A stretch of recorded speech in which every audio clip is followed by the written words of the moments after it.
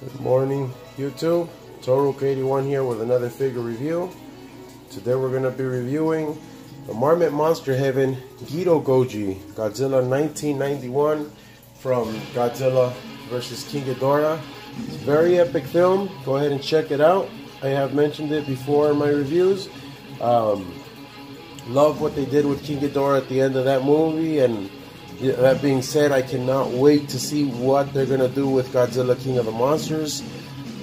4 months countdown, guys, you know, a little over 4 months, but oh my god, I do believe that that's going to be very righteous showdown.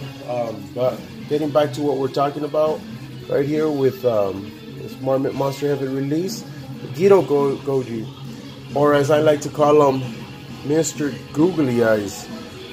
You look at that. Yeah, his eyes are a little weird there. Still very epic figure. And we'll go over all those facts. Now this guy's cast in a brown vinyl, as you can see. He's got black highlights all around the body. I mean, they're kind of hard to see because of that black vinyl. And he's got this metallic blue, gold braid right in the chest, blue with gold in the dorsal plates. And then he's got silver for the nails, as well as this nice red in here. And it's the same gold or yellow that's on the chest used for the eyes. Very nice figure, very epically made. Now, his face is a little weird. You know, from all the other Marmit figures, this guy's got a very peculiar sculpt for the head. It's still very awesome.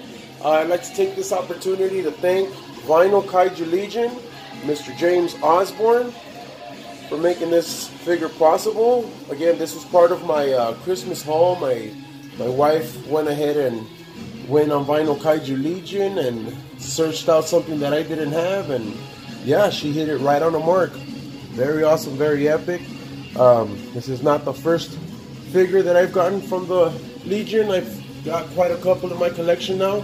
And one thing I would like to go ahead and go over is the fact that when you do order from Vinyl Kaiju Legion, you not only get your figure, but James goes ahead and puts these little packs together of extra stuff.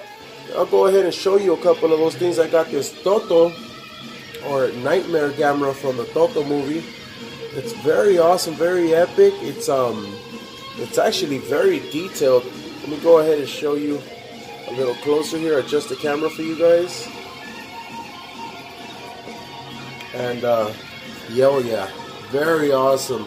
I was very happy to have opened the package and gotten this inside it, so you guys can see that. There's a lot of detail in that figure. Very awesome.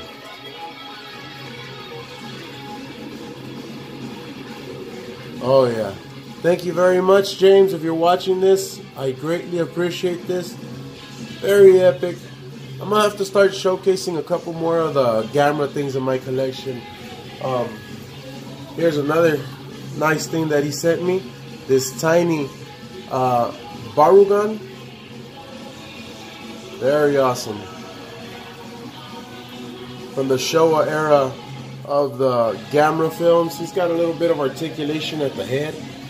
Very cute little guy, very awesome. And then a Barugan, what looks to be an eraser. So these are nice little extras that I'm not really expecting. Along with this, he sent like a bunch of stickers, Dragon Ball stuff, cards, and other little Ultraman things. I'm not very big on Ultraman, but anything having to do with Godzilla and Gamera, yeah, oh yeah. And thank you very much again, James. Very awesome. If you guys are looking to get some vinyl figures added to your collections, go ahead and hit up Vinyl Kaiju Legion. He's a very awesome cat. Let him know Robert sent you.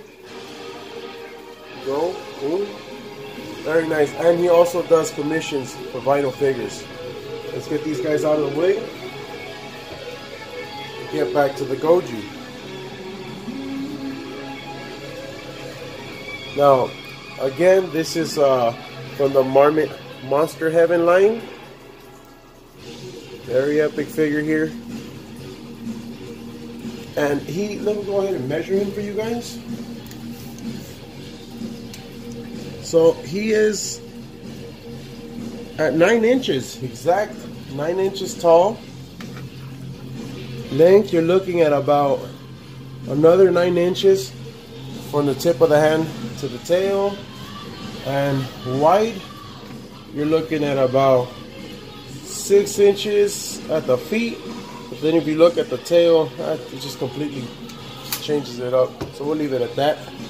But again, this is a very epic figure. Very happy to have this in my collection. Thank you to my wife.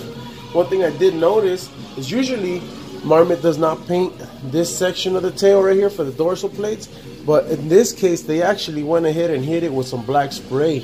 It's kind of hard to see this through the camera, but that black spray really gives it a lot of depth against that brown. It's very awesome. I really love the way they did that. And another thing I did note about this guy is in the head here, his teeth are actually pretty big. The sculpt for the teeth on this one are actually pretty big compared to some of the other figures in my collection. Now, for a size comparison, I'm going to go ahead and bring out something that most of us should be familiar with by now. The Desu Goji. This is the Vinyl Wars release that was just recently released. Very awesome. Very epic.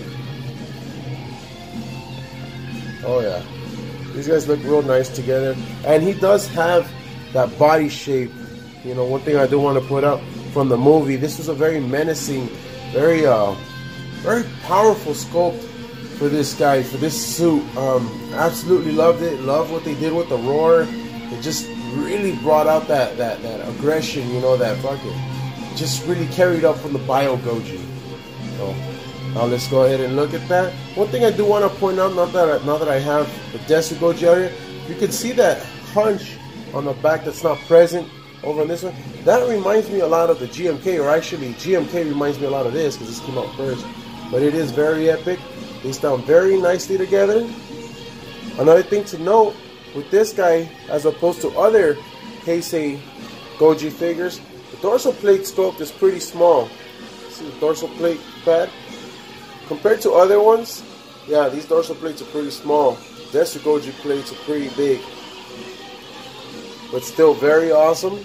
And this guy does stand a bit taller than the Desu Goji. But then again, this guy's looking more upright. This guy's more hunched over. Get this guy out of frame. Here's the card for this particular figure. Nothing special.